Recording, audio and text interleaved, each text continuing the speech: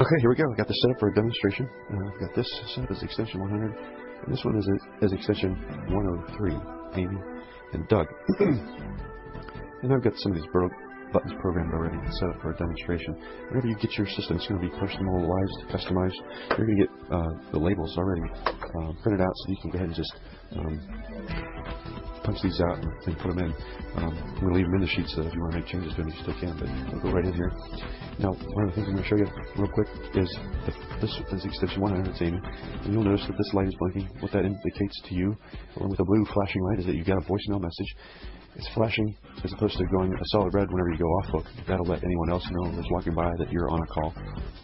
But whenever you want to retrieve a voicemail message, it's as simple as hitting the button.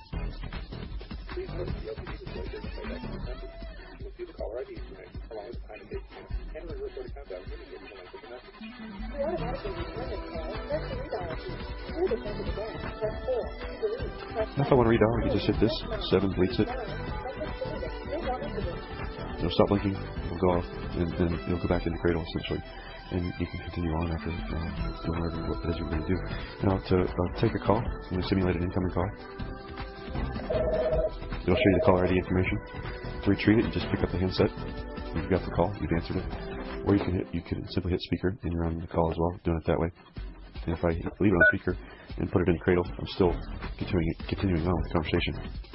Now, if I want to transfer this call after I've answered it and addressed who it is that they're looking for, I can simply, by the touch of one button, transfer that call to whoever it is I want to.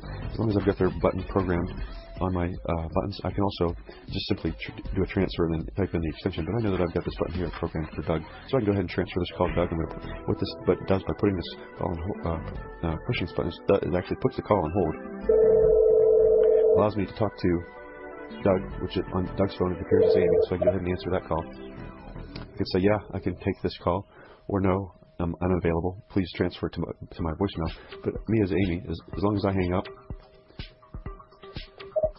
Now, Doug has the call that was just taken by Amy.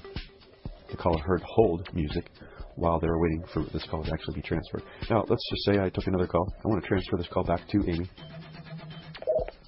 I've put that call back on hold. You'll be able to hear it. I'll show you what you hear here in just a second. But now let's just say Amy is unavailable. Can't take the call. What Doug will then do is hit the flash button. It'll bring him back to the call, as you can see in the caller ID information.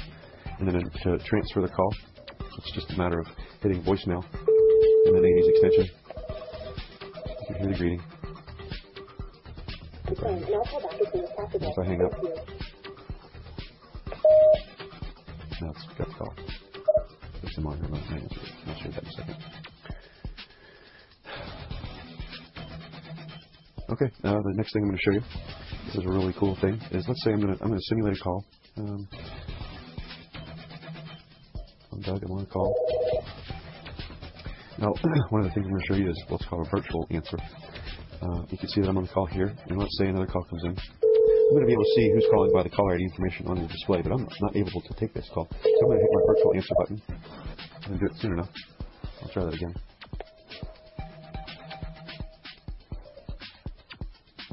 So if I go ahead and simulate that call. I'm going to hit the do not disturb button instead of speaker. Now I get the call. Talking front row. Amy's going to be calling me now. So now I'm going to hit virtual answer. Hi, this is Doug. I'm currently on another line, but I'd really like to speak with you. Please hold and I'll be with you shortly. If you can't stay on hold, press 1 to leave a message in my voicemail box. This is what I'll hear while I'm on hold, waiting for Doug to finish that first call. So then as soon as he is done, the call will come through. It eliminates, hey, hold on 1 second, hit the flash button, answering the second call, going back to the first, doing all that phone tag crap. Just allows you to let the second caller know that you're there and addressing them. So now let's say I hang up. Now I have that second call that's from me, and I can go ahead and answer it. It's a real neat feature. And these greetings buttons can be whatever you want them to be. Just as simple as hitting the button, hitting record. This is my in-greeting. Hi, this is Doug, and I'm sorry I missed your call. I'm in your office today, so please leave your name, number, and message after the phone, and I'll get back with you as soon as possible. Out greeting.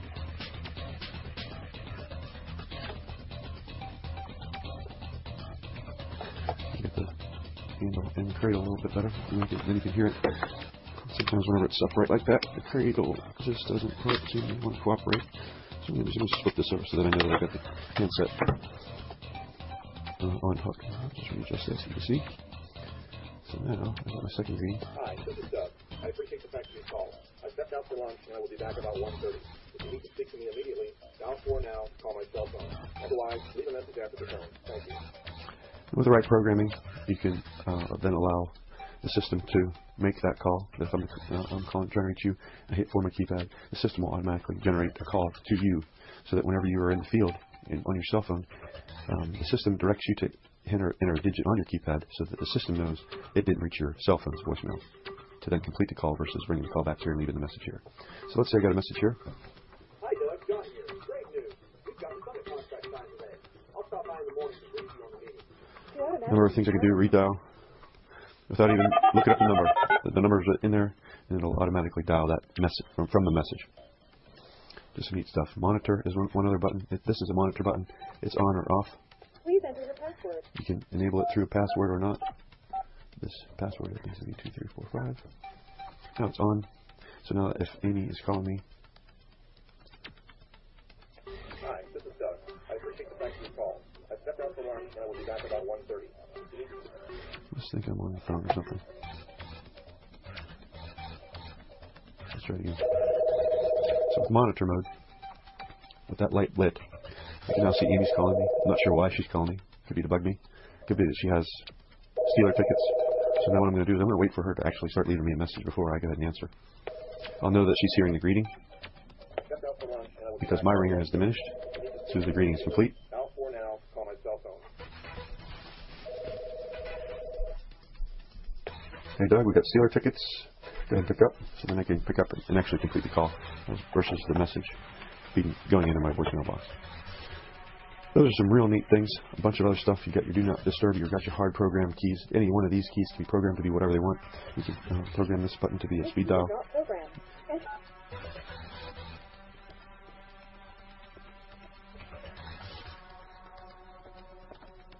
And then hit the button again. And now it's a speed dial key. So that now that I can just make a call, and it's going to call me directly. I'll show you one more thing. As any call comes in, it's going to show the caller ID information. So I go ahead and answer it. If I want to store that particular caller ID information in my personal Rolodex, this Easy Dex button will automatically store that caller ID information to make it available next time I go ahead and hit this button. And hit scroll, and it'll take me through a number of different numbers that I have stored, and then I can go ahead and redial. We call that just neat stuff. A lot of different features. If you've got something particular you like, I'm going to show you one more just for the heck of it. If I want to keep track of my boss's voicemail, just to make myself a little bit more handy, I can do that. I can monitor someone's messages by programming a key for their voicemail box.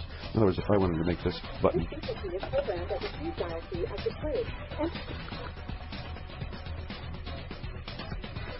make this one a 3.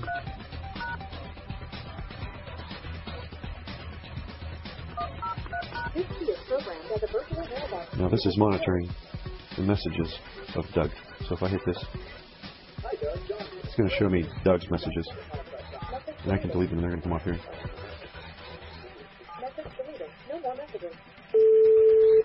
Doug is not going to have any more messages. I mean, having done that, I can check his messages for him as an assistant. So those are just some real cool things of this phone system. A bunch of other stuff I might go into in more detail in another demonstration, but those are some real things that you can do with your phone system. It's really easy to install, very user-friendly. Help button. Help button. There we go. I need to fix that. Cradle. Good morning. For help mode, press 0. To program your personal greetings, press 1. To program the programmable